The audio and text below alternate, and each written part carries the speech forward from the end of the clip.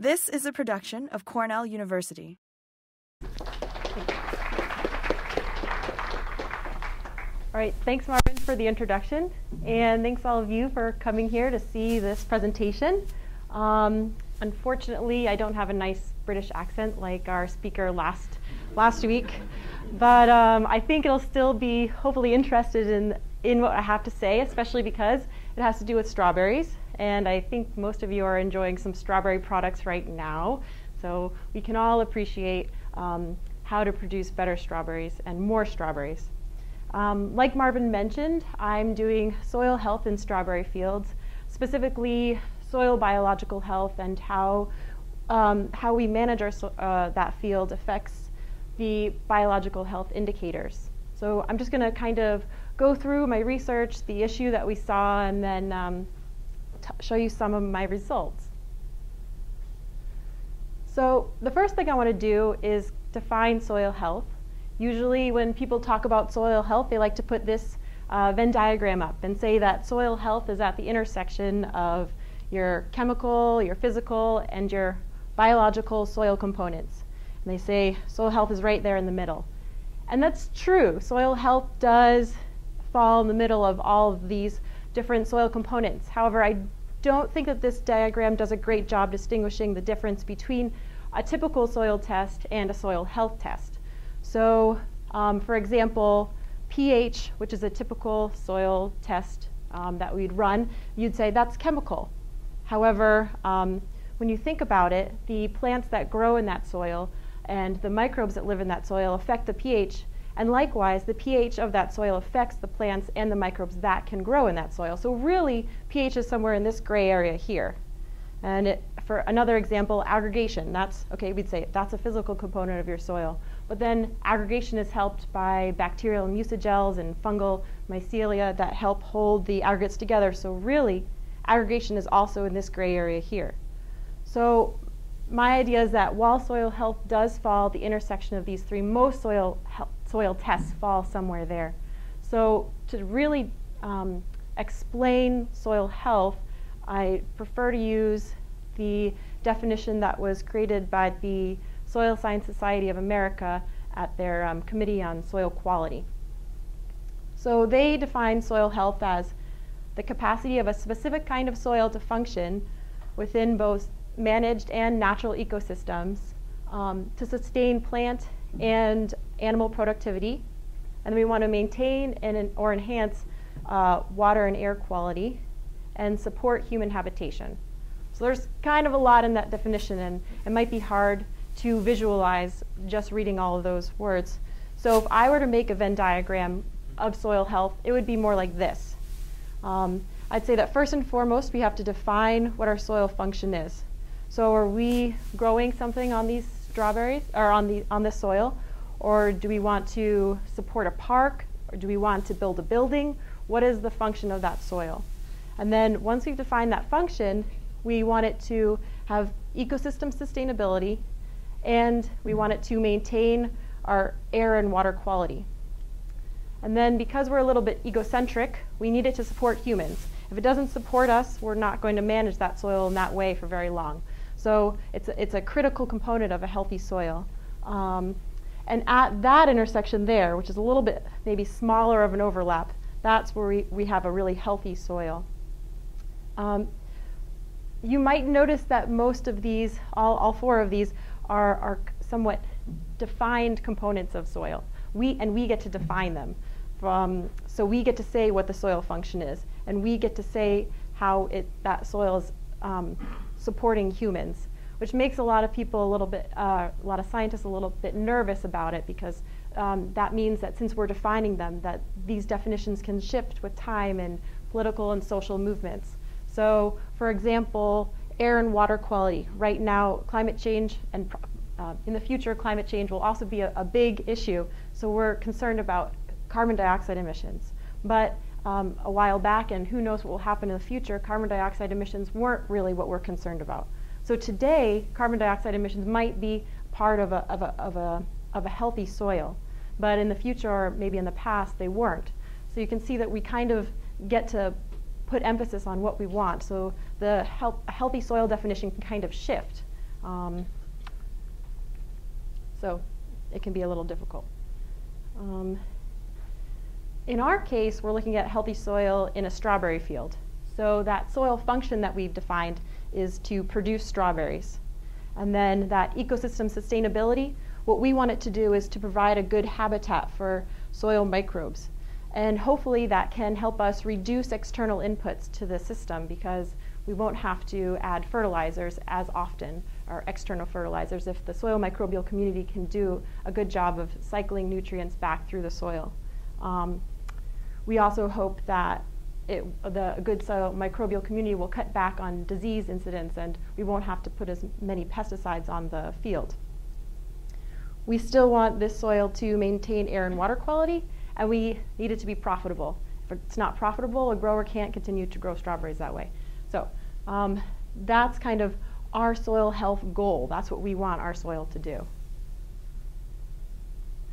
Unfortunately, there's no way to just measure all 4 of those bullet points with one test. There's no, this is a soil health test. So what we do is we define our goal, and then we have to come up with the desired soil functions that will get us to that goal. So for example, a desired soil function that we might have would be to increase that soil microbial community. And then we choose indicators that measure that soil desired function. So indicators that might measure soil microbial community could be respiration or chloroform fumigation. And then we run that indicator test and we get a value from that. So let's say we run a respiration test and we get a value of 10 milliliters. Okay, what does that mean? That's meaningless until we value it. So then we put that indicator value through a scoring function, and we score it based on whether we want more of that indicator, whether we want less of that indicator, or whether we want that indicator to fall within a specific range. And once it has a score, we can combine all the scores of all the indicators that we've tested, that we've run, and we get a final soil quality score. So there's no way to jump directly from here to here, but we can break this out, kind of tease it apart, and then hopefully combine it back together to get our soil quality score. And hopefully we've chosen our indicators appropriately so that they accurately give a soil quality score that represents the soil in our field. So it can be a little bit difficult making sure that we've selected all these correct indicators and that our soil quality score relates back to this soil health goal. When we're choosing soil health indicators, there are a couple different parameters. First and foremost, they have to accurately target that soil function that we're interested in. Because if they're not targeting that function, then it's somewhat meaningless. But they also have to be quick to respond to management practices, because if we change our management practice but the indicator test doesn't respond, we could be degrading our soil for many years before we realize that we have to go back and make some changes. It's also important for them to be inexpensive, reliable, and fast. So that can be tricky, and I think that as soil health tests become more and more popular, that people will learn which indicators are more useful. Back in 2008, Cornell created their own soil health training manual, and it's available to growers. And like I mentioned, they had to choose indicators, and they are upgrading their indicators so that they're more applicable to a healthy soil. When I started, the indicators that were in a soil health test are different from the indicators that are there now. And if we look at their test scorecard that they give you if you get a Cornell soil health test, we can see that it kind of follows that flow chart that I showed you a couple slides ago. So here we've got our chemical, our biological, and our physical components of our soil, and those would be the desired soil functions that they want the soil to complete. And then they've chosen indicators here that indicate those 3 different functions. So for example, one of the biological functions, we want our soil to function well biologically. So they've said % organic matter is an indicator of how well your soil will function biologically.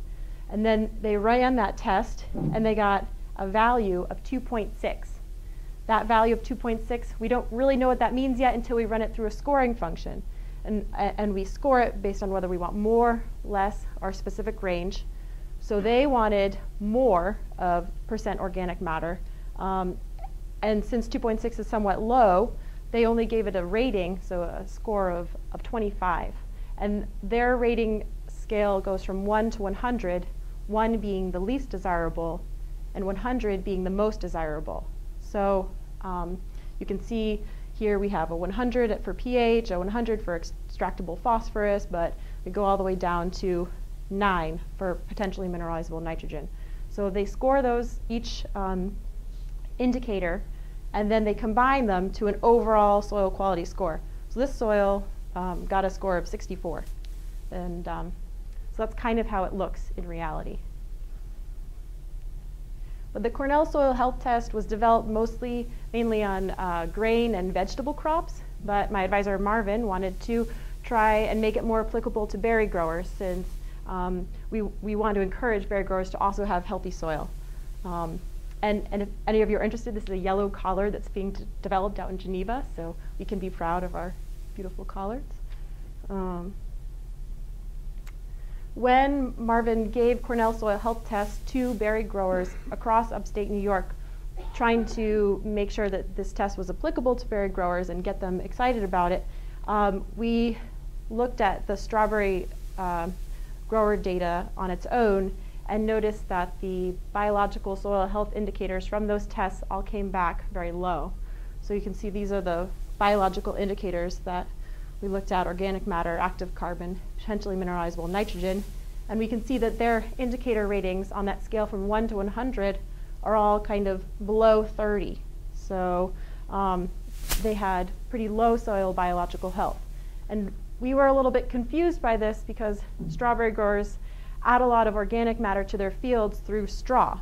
What they'll do is they'll put straw on their fields in the fall, and when you pile straw up, it traps a lot of air and acts as a really great insulator for the plants.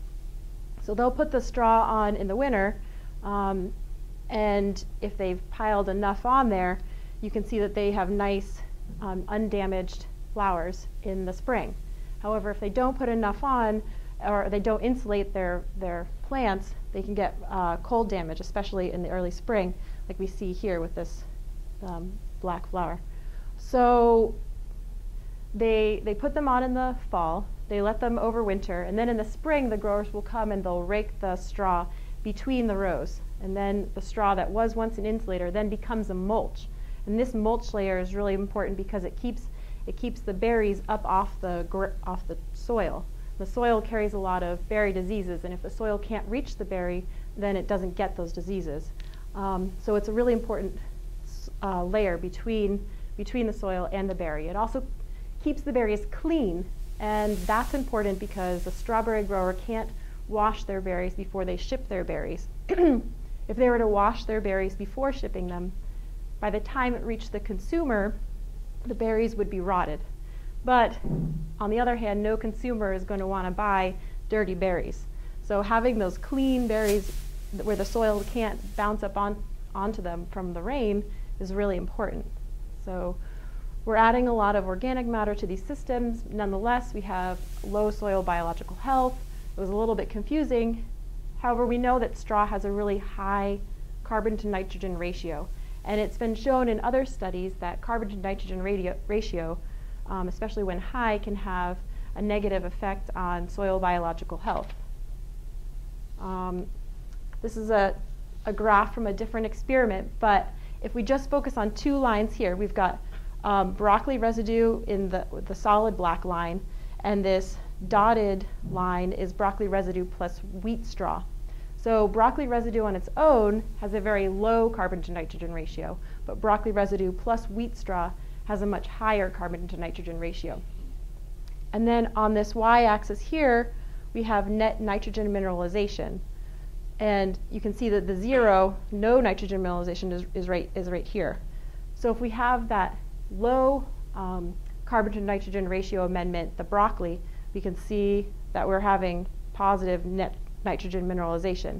But if we put on that higher carbon to nitrogen amendment, where we add in the wheat straw, we can see that we actually have negative nitrogen mineralization, meaning that we're having nitrogen immobilization. And so that's indicating that there's poor biological soil health. It's not the goal that we want. We want more nitrogen in our soil, not less. So we were thinking that the high carbon to nitrogen ratio of straw was possibly having a negative effect on the plants or on the soil health. Oops. Strawberry growers also typically use cultivation to deal with their weeds. A lot of herbicides target broadleaf perennial plants, and unfortunately strawberries are also broadleaf perennial plants. So instead of using herbicides, they often will just cultivate and till their soil. But there have been a lot of studies showing that cultivation can have a negative impact on soil biology.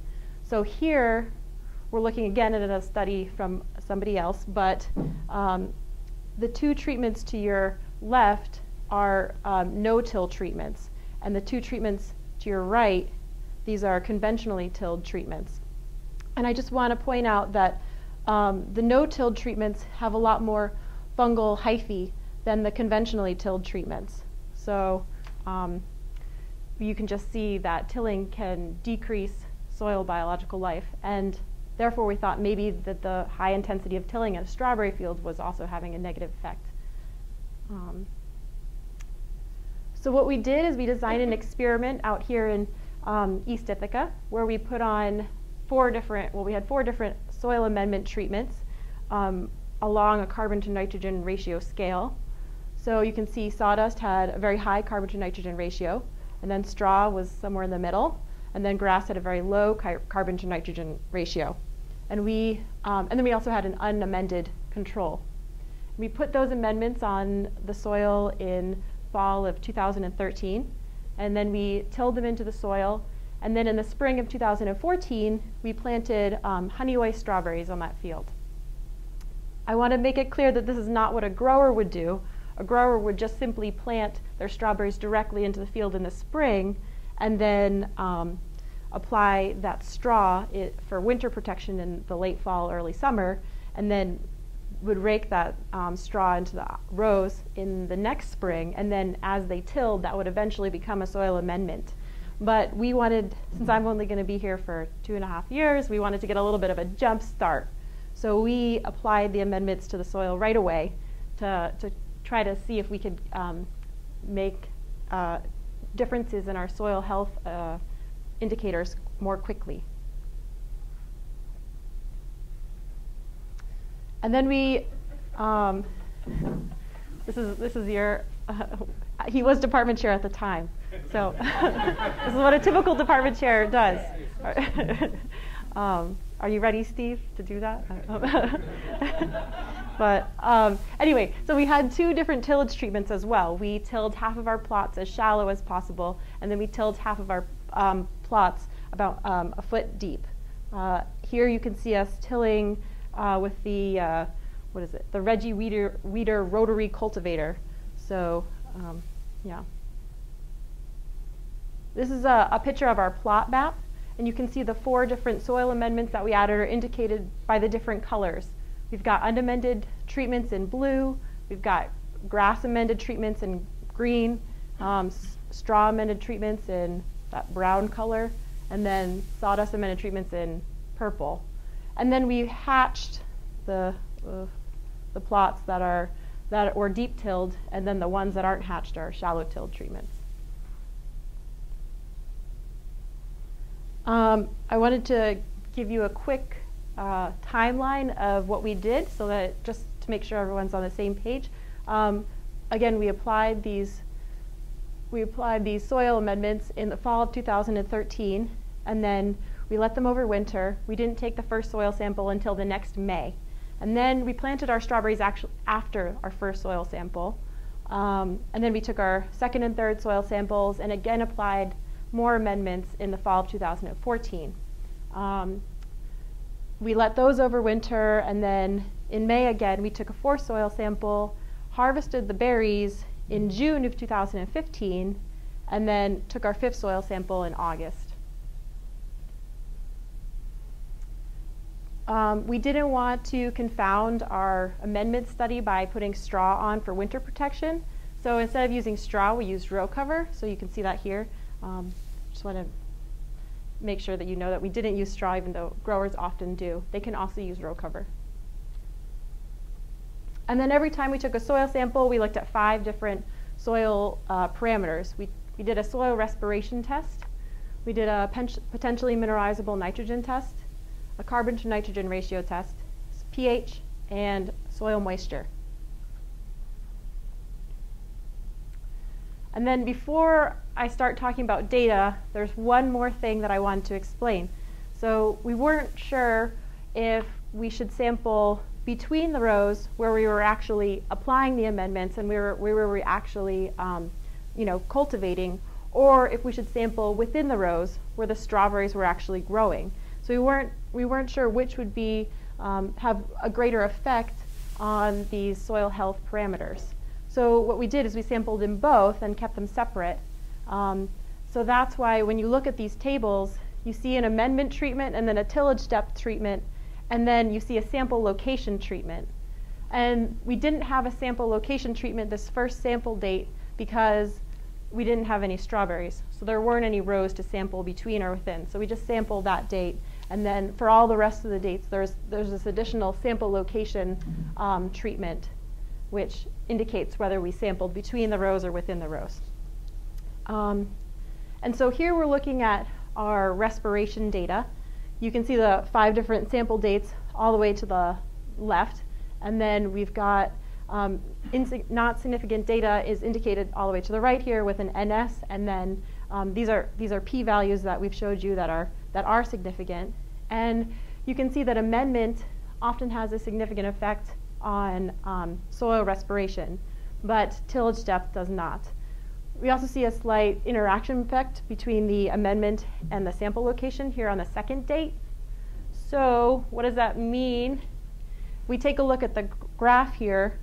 You can see on our y-axis we've got the milliliters of CO2 respired, and then down here on the x-axis we've got each sample date, and then the first sample date we only have between data because we didn't have rows, and then every other sample date we have both between and within. And within is kind of a little bit grayer, if that helps you see this graph a little bit better. And we've got our 4 different soil amendments: unamended, grass, straw, and sawdust. So we noticed that sawdust often had higher respiration than any of the other treatments. But if you remember from that chart, the second sample date had an interaction effect between the soil amendment and the sample location. So we can see that within, straw had the highest respiration, but between the rows, straw and sawdust had actually the same respiration. So that's where we get that interaction effect coming into play. So we thought this was really interesting, but we were a little concerned because we're adding sawdust, and sawdust has a really high carbon to nitrogen ratio. So we're adding an amendment with a lot of carbon, so you'd think, well, obviously we can get more carbon dioxide if we're adding more carbon to the system. So we decided we were going to try to fix that, and we changed our y-axis from total milliliters of carbon dioxide emitted to grams of carbon respired per gram of carbon in the soil, because we had measured the carbon in the soil as well for each sample. So this is the same chart, but with a different y-axis. And we can see that the graph looks pretty much the same. Usually we still have the highest respiration in our sawdust amended soil, except on this second sample date, straw has higher respiration both between and within the rows. So that was kind of interesting. Then we took a look at our potentially mineralizable nitrogen data, and we can see that once again tillage depth had no significant effect on any of our potentially mineralizable nitrogen, but amendment did. But it mostly had an effect in the 2 springs, and then a slight amendment and sample location interaction effect in the summer of 2015. So if we look at that graphically, again, that first sample date, it's interesting, we see high potentially mineralizable again in the sawdust amended treatment. So that kind of lined up with our respiration data, and that was interesting. But then the second spring, we didn't see that same lineup. So we can see that sawdust does have high respiration, but it is tied with the grass and the straw amended soil. And then, like I mentioned, we had that slight interaction effect on the final sample date. So you can see that between and within had slightly different responses for potentially mineralizable nitrogen. And if we now look at our carbon and nitrogen data, there is no real significant effect of any of our treatments on carbon and nitrogen ratio. So the reason this is really interesting is because even though we were adding soil amendments with vastly different carbon and nitrogen ratios to our soil, it wasn't coming through in the soil itself. So if we had continued this study for many years, or if we had added vastly more of our soil amendment, we might expect to see that carbon to nitrogen ratio differ between the treatments. But apparently, the amount that we added for the time that we added it, there was no difference in that ratio. This is also really interesting because if you remember back to respiration, we changed our respiration y-axis from total milliliters of carbon dioxide to grams of carbon emitted through respiration per gram of carbon in the soil.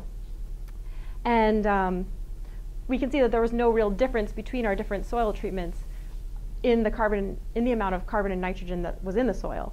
So even though we made that conversion, since we didn't see differences in carbon and nitrogen ratio data, we didn't really see any differences in those two graphs when we changed the y-axis. So that may be part of the reason why the respiration looked the same, depending either way we looked at it. When we looked at pH, there were no differences in pH based on any of the treatments that we applied. However, when we looked between the rows and within the rows, we could see differences.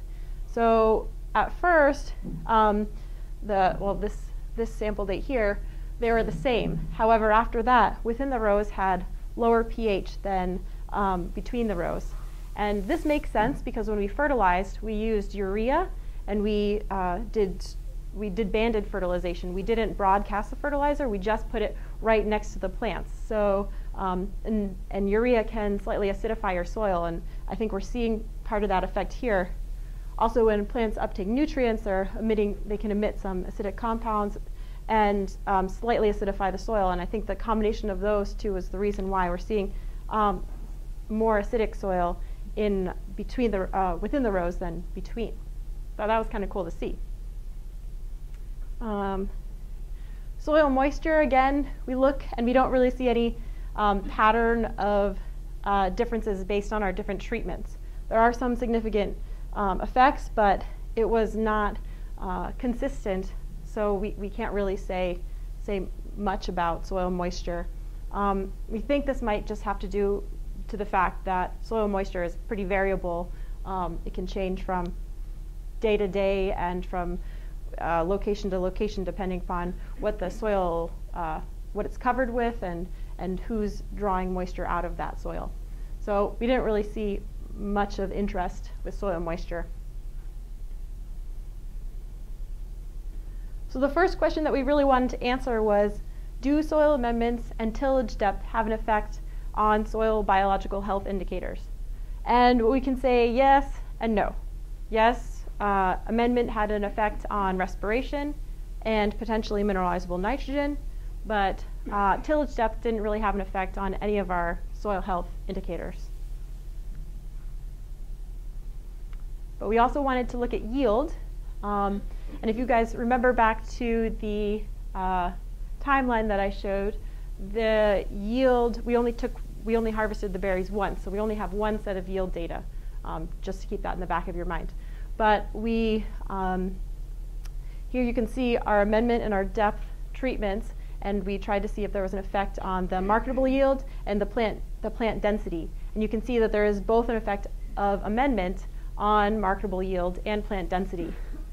So if we come down here and we look at our marketable yield, straw had a significantly lower yield than any of the other amendments that we added to our soil, as well as it had significantly lower plant density than any of the amendments that we added to the soil. This was surprising because, well, first of all, it's not along that carbon to nitrogen ratio scale that we had at first thought was going to be the issue. We thought that if straw had lower yields, that sawdust would have even lower yield, but that didn't seem to be the case. And straw is also what growers typically use. So they might not realize that they're not producing strawberries to the fullest potential yield that they could get. We calculated it, and it was about a 20% decrease or loss in profits and yield. So that's pretty significant. You could even see it out in the field. I know this is not the best picture, but if you look here, this is a straw amended plot, as well as here, here, there, and some right over in that corner there. And it's really hard to see the plants in those plots. That's why they're kind of easy to pick out.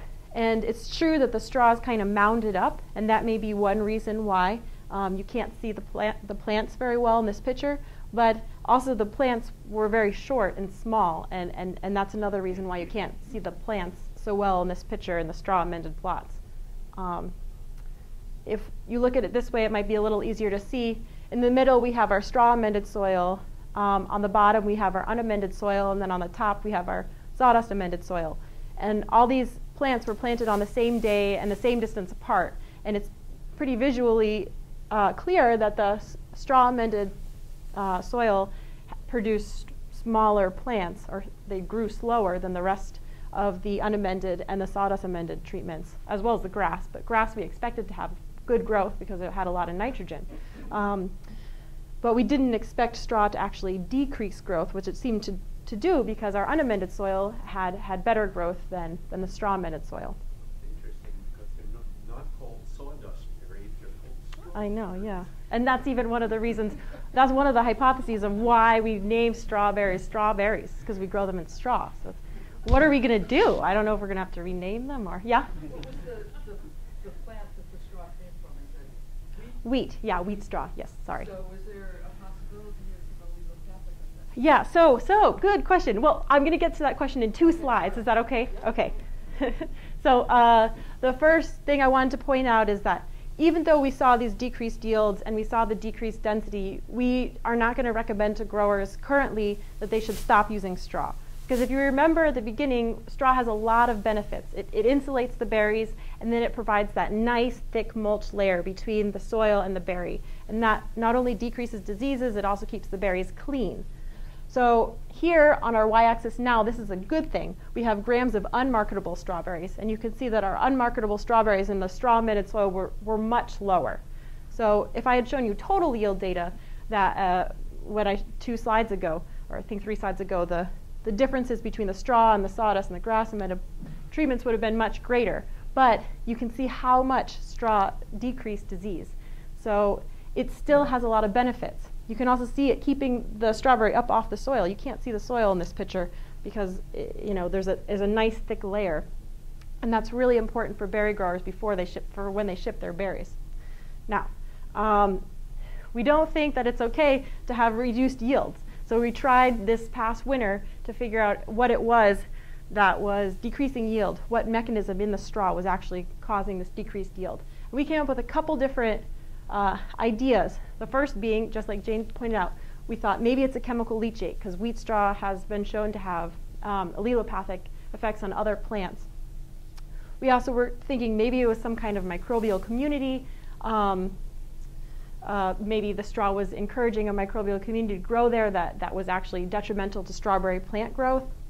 We thought that maybe there was like a physical barrier, like when the strawberry plants were sending out their daughter plants, their runners, and then the daughter plants were trying to send down those roots, but the roots couldn't make it to the soil quick enough, and that was decreasing growth. Or we thought maybe there was some kind of herbicide residue left over on that straw that was then affecting those strawberry plants, because like we mentioned, strawberry plants are broadleaf perennial, as are most herbicides, as do most herbicides target. So we tried all these things in the greenhouse, but unfortunately we weren't actually able to recreate the negative growth that we saw in the field in the greenhouse, which was a little bit disappointing because we really hoped that we'd be able to answer that question, like what is it in the straw that's causing reduced growth. But the greenhouse environment and the outdoor environment are very different, and so it's possible that there was just some key element out in the field that we didn't recreate in the greenhouse that was what would have made us been able to answer this question. But it's really interesting, and someone hopefully will answer it. So do treatments affect yield? Again, we can say yes and no. Amendments do affect yield. Straw can decrease yield, but tillage didn't have much of an effect, or it didn't have any effect. The last thing we tried to do is we tried to correlate our soil health parameters with yield. So you can see here all the way to the left we have marketable yield, and along the top we have our 5 different soil health parameters, and we were hoping that some of them would be highly correlated, but we didn't really see any pattern. So we don't have anything to say about how soil health can directly affect yield at this time. That being, so our soil health indicators correlated with yield? We haven't been able to show that yet. That being said, yield falls under this human support and that soil functionality. It doesn't really fall under ecosystem sustainability or helping to maintain air and water quality. So we can still be increasing our soil health overall, but not increasing yield. And this is important because we planted strawberries in a soil that hadn't had strawberries planted in it for many years. It was pretty good soil, and all of our plants overall grew very well. So there wasn't a lot of diseases built up in the soil. There weren't a lot of pests, strawberry-specific pests living in the area. So our system wasn't very stressed, and it'd be really interesting to see what happened when the system did become stressed. That's when a healthy soil might really help increase yields or keep yields high, where an unhealthy soil would kind of drop off. So we think that maybe with time these effects might become more clear. I just wanted to quickly go over, kind of highlight what we found in the study, because there was kind of a lot. It was a little bit all over the board. So to reiterate, soil amendments do affect soil health indicators, but not based on that carbon to nitrogen ratio scale like we originally thought. If they had, then sawdust would have had the highest respiration and the highest PMN, and then grass amended soil would have had the lowest, but that's not what we always saw. Tilling did not affect the soil health indicators in our study. However, it was only a 2-year study, and most tilling experiments are long-term. So we were thinking that, we were hoping that the soil health parameters would react so quickly to these management practices that they would kind of give us a heads up that it was maybe degrading our soil biological health, but it didn't appear to do that. In the long term, it would be interesting to see what happens. We saw that pH was higher between the rows than it was within the rows, which was interesting. And soil amendments do affect yield, but again, not based on that carbon to nitrogen ratio scale. So straw had the lowest yield, but sawdust did not have even lower, or grass did not have even higher yield. So again, tilling did not affect yield, but like we mentioned, this is only a 2-year study, and most tilling experiments are long-term. Be interesting to see what happens in the long term. We were unable to find a link between soil health and yield, but over time, when more stressors enter the environment, we might be able to find a correlation. And even though straw decreased strawberry growth and yield, we were unable to figure out exactly what it was about the straw that was decreasing growth, and so we're not going to recommend that growers stop using straw altogether yet. Maybe if they want to try using a little less straw in certain parts of their field, although they have to make sure they put enough on there to adequately insulate, or if they want to try using some straw and another amendment in conjunction with the straw, maybe that would be good. But until we know, we can't really say what it is that you need to change to get your yield back up to its full potential. And quickly before I finish, I just wanted to thank everyone who helped make this research possible, because I certainly couldn't have done it on my own. First and foremost, I want to thank Marvin, who's my advisor, and then everyone who works with him. Both Casper and Kathy was a huge part of this research, and she's greatly missed. I also need to really thank Johannes and his lab because he let me use his lab space. And with his lab space come Kelly and Akio, who are his technicians who also really help whenever you have a soil question. I used some lab space in the Cornell Nutrient Analysis Laboratory, and Tim Dodge really helped to keep those strawberries alive when they needed to be watered. Couldn't have done it without funding from both the Hatch and the Horticulture Department. And thanks to you graduate students in the SIPS departments, but mostly horticulture, and also my family. And I think we have some time for questions, but not too much, so yeah, thanks.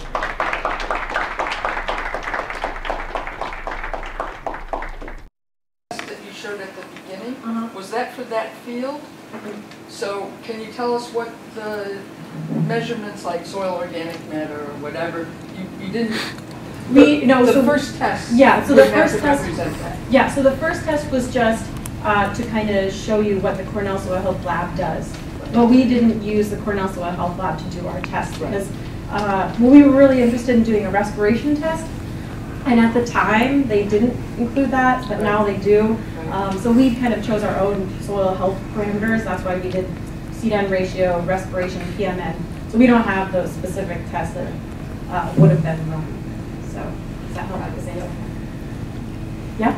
Two questions, Maria. First is how much straw or sawdust or grass did you apply? Yeah, so we used the amount that a strawberry grower would typically apply, which I think was like 2 tons an acre, 3 tons an acre to insulate, and then we dried that, weighted, and then we added an equivalent mass basis for sawdust and grass. Okay. Second question is on the unmarketable yield. Straw treatment had lower unmarketable yield, but on a percentage basis, would that be the same or still lower? I don't think I ran that, but I don't think it does. Okay, I think it might be a good idea to express the data on a percentage basis. Okay. Okay. Thanks for the feedback, but I don't have a pen. Anyone else have any questions? Yeah? What threshold were you using for marketable berries? Yeah, so that was interesting. At the time, we were like, well, you can market a berry that, you can't market a berry that has disease. And this summer, we had a lot of disease. So, because remember, if you remember in June, it rained like almost every day, or maybe every other day. So anything that was rotten, we said that was unmarketable. We also, there was a lot of slugs. So anytime there was slug damage, that was not okay. If the berry was broken in any way from someone stepping on it or if it had cracked, that was not okay.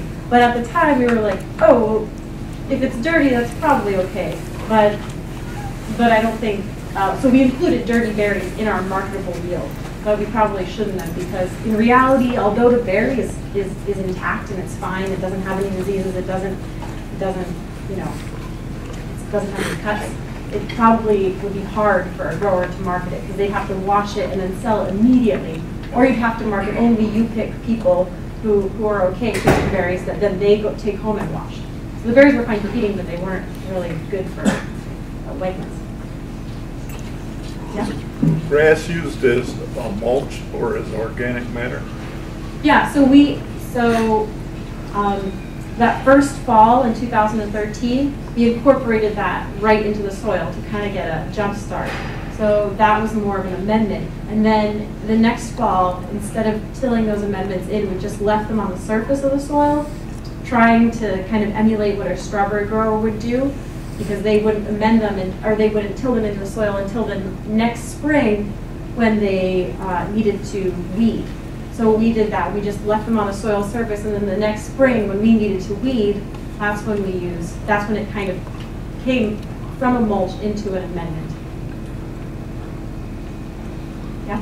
Do any New York growers use just black plastic mulch that they see in California? Yeah, but they don't produce them quite the same way that they do in California. It's a little bit of a different system, but they do use black plastic mulch, so that's another option. Sometimes they still use straw between the rows because it's also nice just for if you have you pick for people to walk on. But yeah. Yeah. Are strawberry growers normally growing strawberries in the same field for many years, and like how often do they replace them? Things like that. Yeah. So they'll replace their strawberry plants maybe after 3 or 4 years. That's when it kind of doesn't become, when it's not economical anymore to keep them, because every time they produce berries, they'll produce a little bit smaller or a little less the next year. The recommendation is that they rotate after that 3 or 4 years, but in reality, that doesn't always happen. A lot of times they do keep their fields in the same spot. They just like to grow their strawberries in this one spot. So some do, they probably should, some don't. Yeah? Is it possible that the straw was keeping the soil temperature a little bit lower in that treatment compared to the others? I guess in the greenhouse you didn't see the same effect because the average temperature is high. Yeah, I mean that exactly. So yeah, straw was most likely keeping the temperature lower. We didn't measure soil temperature, but from other literature that I've read, it usually does keep the soil temperature lower. And then in the greenhouse, yeah, the temperature was regulated. So and then you have those pots and they're sitting up high, so it could have something to do with soil temperature. Also, in the greenhouse, we worked hard we got like longer, deeper pots and tried to plant the strawberries a little lower without them being too low into the pot, and then piling the mulch on top.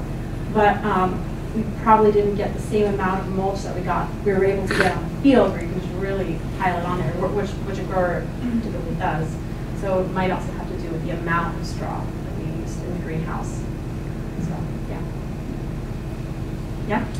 So for vegetables and row crops, they're really pushing this Cornell soil health test. Mm-hmm. For orchard systems and vineyard systems, we've had a hard time really showing that suite of tests really tells us very much about soil health. So for strawberry growers, should they be using the soil test? And if not, is there a modification that you would think would be useful to add to the Cornell test to make it useful for strawberry growers? Yeah, so that was kind of what originally motivated this, is that, okay, should this be used for berry growers? Can we get them excited about it? Does it even mean anything? And that's why we were really hoping at the end to correlate these soil health parameters with yield. I would say that there are probably benefits to the soil health test, because when we gave the soil health test to all those berry growers, their chemical and their physical soil parameters all came back, in the greens, a few yellows mixed in there, so they were all fine. It was when you went to the biological components, that's when we saw the red, and then we saw the really low value scores. So I think that a grower sees their chemical and their physical components on a regular basis when they take their soil test, and they see that, and they can manage their soil for that, for those components. But they never test the biological components, so they can't see how they're doing. And to be honest, I think that soil health is something that is still somewhat new, and maybe not within the science community, but when you're trying to translate it from talking about it and developing a test to actually implementing that test as a grower in the field. And so I think that there's going to be a lot of modifications that will have to be made to the soil tests that are available. And I don't know the best indicators, because selecting those indicators is really critical. But I think there's a lot of developments being made, especially in soil microbiology. And I think that hopefully those will trickle down, and those kind of tests will become less expensive and more indicative of how the soil biological community kind of really is looking. Because right now we're just doing, is there a lot or is there a little? That's really crude. It would be better if we could do, what is there? Is it antagonistic? Is it protagonistic? So I think that those will get better with time, but right now we need the data to be able to make that better. So we want people to get on board, but I think that when we look back in 50 years, we'll be like, whoa, those tests weren't very good. But we need to start somewhere. So. Thanks so much.